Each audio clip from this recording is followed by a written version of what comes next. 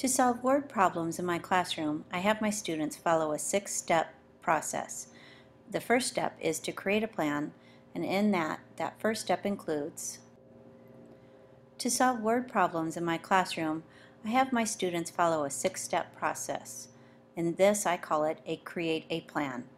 First, I have the students rewrite the question that is being asked from the word problem. Next, I have the students write down and identify, highlight, or in some other way identify the key information. Next, I have my students draw a model of some sort. It could be a picture, it could be a number sentence, something that represents what they're going to be doing and how they're going to be solving the word problem. The fourth step is to write the number sentence that they'll be using in the solution of this word problem.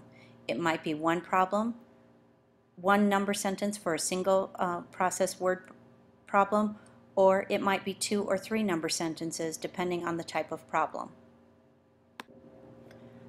Step number 5 is for the students to answer the question that they wrote in step number 1 of this process.